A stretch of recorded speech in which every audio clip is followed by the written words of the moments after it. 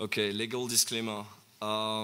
So my employer is not associated with this talk, which is great news. I can tell you, for instance, that I support abortion.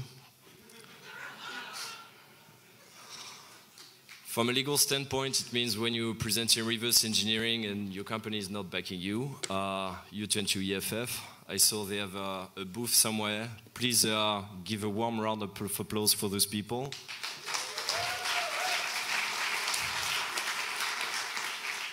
There would really be no such talks, without their backing. I'd like to thank Christian Frischot for, leaving me from my cage at Salesforce today, opening the door of my cage and, patting me on the back nicely, tell me it's time to go. Last time they let me out was for Burning Man, that's why I'm dressed like this. So, I don't know if you see this, but from my point of view, this is super fucking impressive. And thanks for DNA Lounge for having us. This looks totally like, this clip from AC/DC. You familiar with this thing called Thunderstruck? Yeah? I kind of miss singing. We used to do that in Australia. You want to give me a Thunderstruck? You've been? Let's try again. You've been? Fuck yeah. So for the demos, if you like it, feel free to, thunderstruck me. Okay, if you want to leave right now, so the tool is free software. It's all real MIT BSD license. It's already on GitHub. So feel free to submit, feel free to, commit code and expand your own ideas and wish that I will maintain it.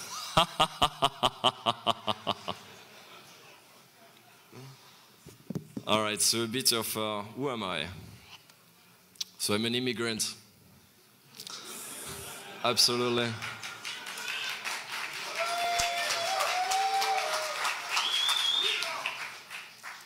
Thanks for adopting me. So I was born in France. No, that's not France. That's France. Exatamente. Then I moved to Brazil. Do you have anybody from France, by the way? Yeah, they're not invading us. Do we have anybody from Brazil? Yes, you from France. Quem é do Brasil? Grita aí, porra. Eu vi monte. Então, Right, so I'm very grateful to these communities around the world. That's why I'm mentioning them. The community in Brazil is like absolutely amazing. Then I moved to India. Yeah, anybody from India? All right. If you cross this man, he was my first boss in India. He's called Bikash. He's here this week. If you see him, please give him a beer. Okay, maybe half a beer. But yeah, be nice to him. And then I moved to the third world in Australia.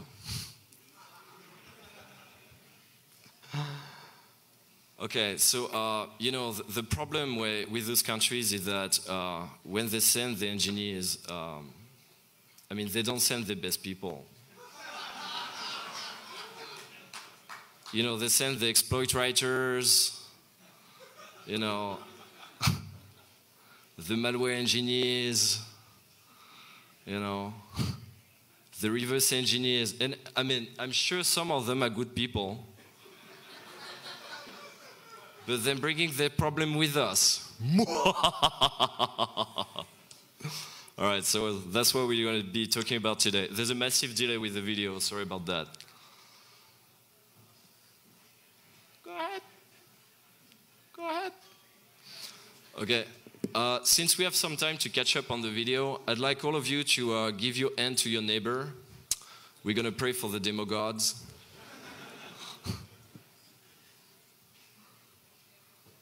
You've got the goat?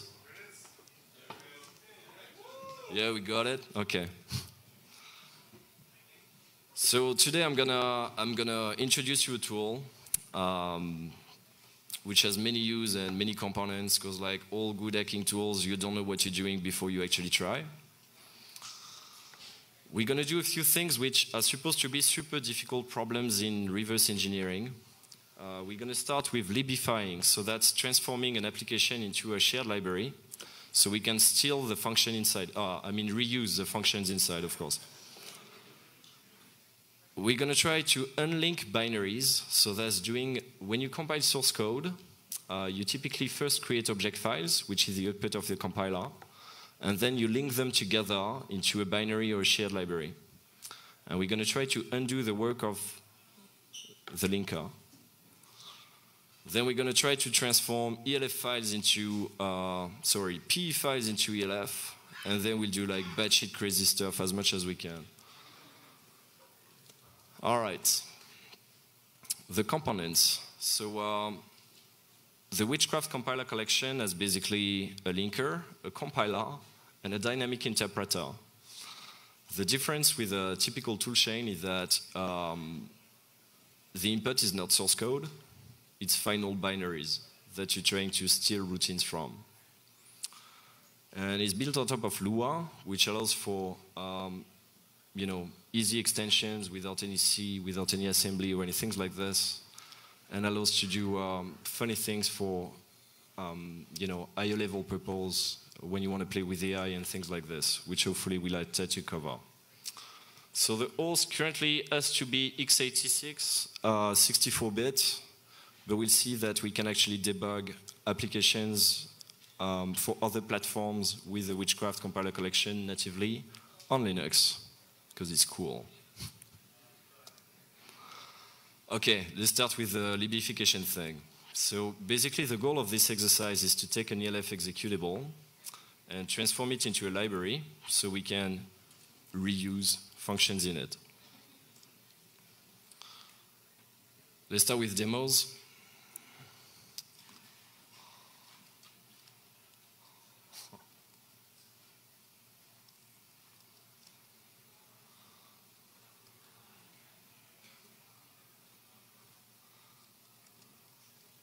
Okay, so the makefile contains most of the magic. Let me show you also the C code and comment along. So basically what we're trying to do here is to call a given function inside a binary called proftpd, which is like an FTP server. I'd like to call this particular function in it, PR_version get string, which does what? Print the version number. So this C code says what? We're going to use dlopen to load proftpd.so into memory, find the given function that we want to call, and just essentially call it. It's returning a string, and we're going to display the string. So what's a bit magic is proftpd is not initially a shared library. So we're going to take proftpd, copy it to /tmp, and libify it, so transform it into a shared library, which will allow me to then, if we step back, we're taking an FTP server, we transform it into a library, and then I'm writing my own C code to interface with that. Is there any IT teacher in the room? If anybody is in academia and stuff like that, make sure to check their pulse every minute or so. They might not like this too much. Okay, so I compiled it. You got the idea, right? We're going to take proftpd, and we're going to call a function inside proftpd which returns the version. Boom. So this one, for instance, is proftpd 1.3.5a. You saw what we did? Yeah, give me a thunderstruck, what the? Exactly. Okay, so that was too easy. So we know to transform applications into libraries. To do this, I packaged exactly 1 byte inside the header. So if you look at the solution, you might be like, yeah, that's super trivial. If you try to understand why this works, it's actually pretty deep. In particular, this doesn't work on a Linux kernel before 2.6.16.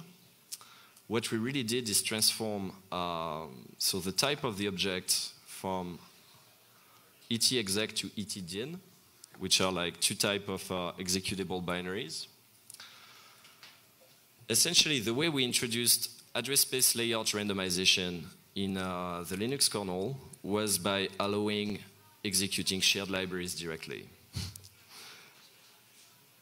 It's a bit of a funny way to do it when you think about it, but it makes a lot of sense compared to recreating an entire toolchain, able to like generate executable that can have a base address randomized in memory. Since it's a fundamental property of shared libraries, if you compile, for instance, Apache as a shared library, so etdin, it will be randomized, and that's how we introduced randomization in the Linux kernel, and that's why this trick, which is not obvious, works. Any questions so far? Okay. All right, so we're going to do something a bit more violent. There's essentially two types of executables, right, in the Linux world and in the ELF world. So etexec, which is exactly the type we took for ProFTPD to transform into a shared library, and those which already support ASLR, and it's typically the case of Apache. All right. So how much did you pray the demo gods? Give your hand to your neighbor. If it doesn't work, it's your fault. I told you it wouldn't work. Okay, so truth is I knew this demo didn't work. The reason for it is the linker of the latest version of Ubuntu is basically broken. So there's a plan B. Okay, I'm going to connect to a remote server. I recorded this as a script, but it does exactly the same thing. Okay, so I'm connecting to a remote server. Even ls is slow in script. Okay, so make fails. If you Google like the error, that's very much a problem in the toolchain of the latest Ubuntu Xenial. Can do nothing about this. I mean, I don't care. So I compiled this on a remote server, and what I'm going to do is link my own C code against Apache directly to do exactly the stuff we just did with ProFTPD. Take a second to look at this though. Okay, I need to show you the source code first. Okay, the source code of the C program is very similar to what we just did. Okay, I want to call this function inside Apache. Come here. Come here.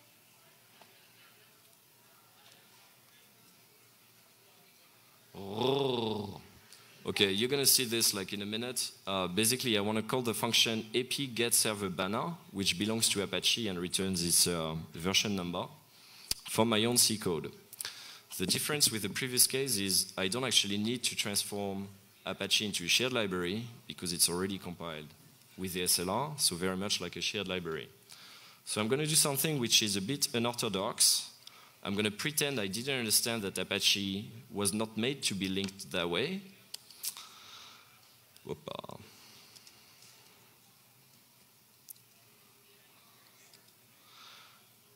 And I'm going to link against Apache as if it really was a shared library. It's like the LD flags over there. Okay, so let's run the demo again, because it was cool.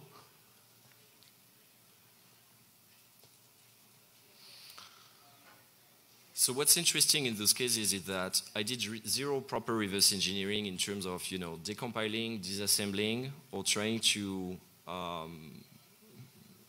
understand like what are the calling conventions or complicated things like that from the functions I want to call from Apache. I just said like, let's just call it. Okay, and it worked. Thunderstruck. Yeah, so one thing super weird, if you look at the way the binary is actually linked, you can see that the second line is super unusual. The shared library is very much /userisbin/apache2, which sounds like, what the? That was too easy? Okay, we just solved a major problem of reverse engineering. Let's move to another one, which is bigger. So if I tell you reverse engineering, you might be thinking this. Like, yeah, I'm gonna take my binary and disassemble it and transform it back to C, and then I'm gonna recompile it. And truth is, like, this is a whole lot of work. So the typical way would look like this. If you take C source code, a normal toolchain, like a compiler, would produce relocatable objects that you will link into binaries. And the standard way to do reverse engineering is to go back to the source code. Oh, but we don't do that. Instead of doing that, let's just undo the work of the final step, the linker. Because if I get back the relocatable object files, I can embed them inside my own code. So I think I lost you a little bit. Let's imagine I'm studying an application, like I did that with my team last week. Like you have a SS7 stack, which is a super exotic network stack. And the main application doesn't work, but you'd like to steal functions out of it. Can we do that without disassembling? So the tool we're going to use is called WCC. It's the core compiler of the Witchcraft toolchain. And unlike a standard compiler, it doesn't take source code as an input, it takes binaries. But the output is very similar to what GCC would give you. And actually, the command line is made to be somewhat, somewhat. No, it's actually dissimilar. The front end is built on top of libbfd, which stands for BFD. Exactly right. Big fucking deal. So the backstory, the guys at GNU were like, discussing having a layer of abstraction between file formats. And they were like, yeah, that's going to be super trivial. Let's call it big fucking deal. And when you look at actually at the complexity of the problem and the quality of the code, you're like, yeah, all right. The benefit is that my compiler, by leveraging libbfd, can cross-compile to other things and take other things as an input than ELF. So we're going to demo this. So let's take a binary, transform it back to an object file, unstrip it, potentially, and make a use of it. So if I take proftpd, we can run this demo right now. If I take proftpd, the way it's shipped, so the binary is doesn't have debug symbols and things like this. The binary has been stripped. And WCC is capable of analyzing this, unstripping it to an object file, and the neat trick is instead of recreating your entire toolchain is to fit into the existing elements. So I'm just undoing the work of the linker with WCC, and then I'm relinking very much with GCC to produce a shared library. Yeah? Too easy? 10 minutes? You're kidding me, I have 10 minutes left? Okay, let's get started. So let's cross a P and an ELF. This is my favorite slide ever. I think it makes a lot of sense.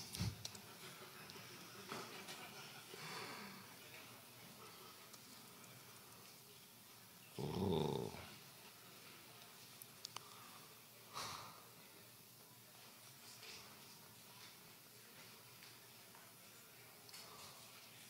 Okay, I'm just going to run that. I'm just going to do the demo. Okay, so if we go into Chrome, here I have a version of Chrome, and I have a version of Internet Explorer. One is 32-bit, the other one is 64-bit. I'm just going to type make.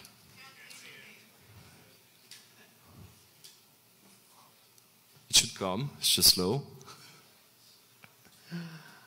Oh, wow. And I just created chrome.bin and Internet Explorer.bin. Yeah. What the hell is going on here?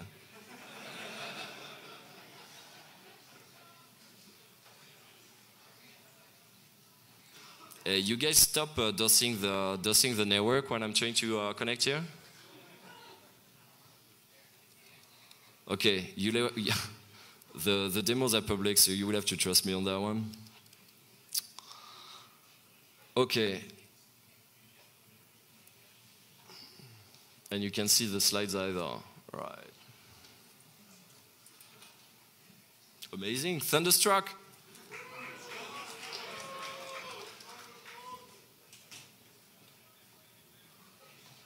Not sure what's going on here.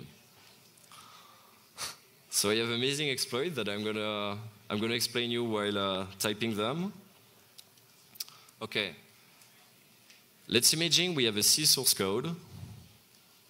I lost my connection to the network. Maybe that's related.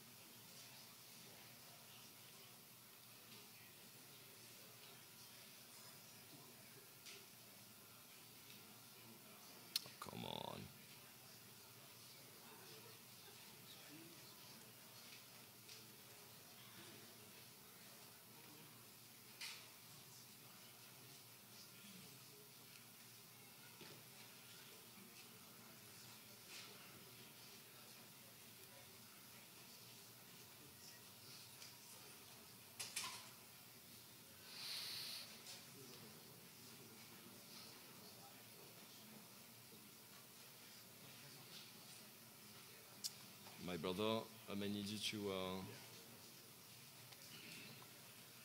action something.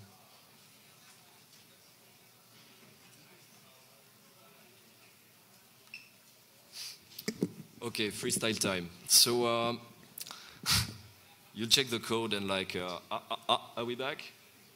There's something on my screen.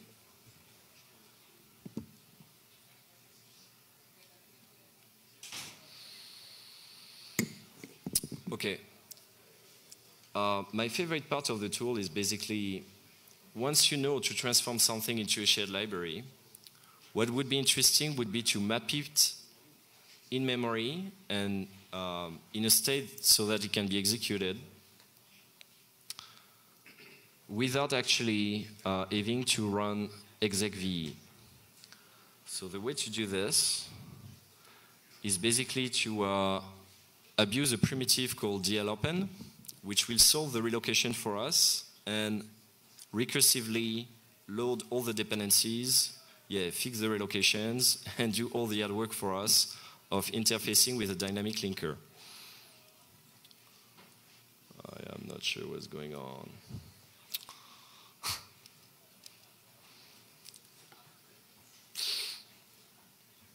So that works wonders. You can do that with Intel application, and you can do that natively on a Linux machine, which is an Intel CPU. You can actually debug ARM applications too. So the way to do this is to, without a VM.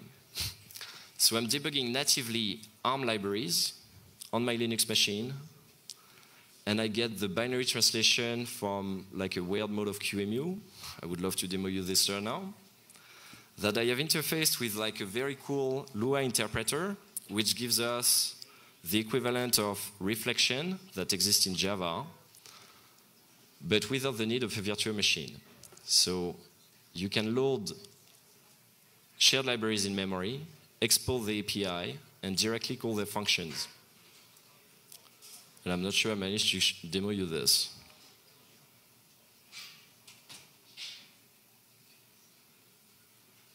Come on.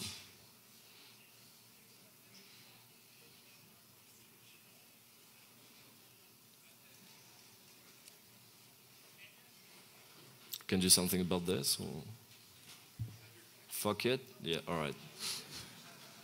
I'm with you. That was a great talk. Thank you for coming. Have a great day.